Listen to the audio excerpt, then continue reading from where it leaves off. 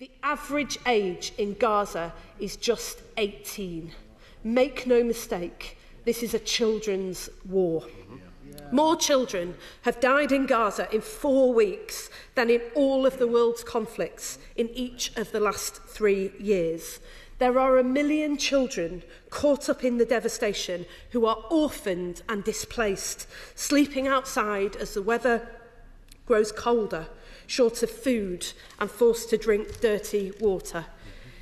In most conflicts, we would expect children to be evacuated to a safer place to receive care and shelter. What makes this so devastating is that almost uniquely in this conflict, that is not going to happen. And in the face of such an extraordinary threat to children, the international community is obligated to do more. With the Foreign Secretary at the G7 this week, will the government join us in calling for an emergency plan to support the children of Gaza, to prioritise aid to children, safe and protected shelters for food, clean water and medical care as winter sets in? Because this crisis didn't start in Gaza on the 7th of October.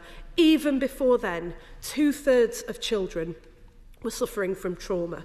But one aid agency that operates in North Sinai and Gaza told me last week that this now stands at 100%. Without a long-term coordinated plan for the children of Gaza, the political solution we need will not be realised and the cycle of violence will not be broken. We can and we must do more. Yeah.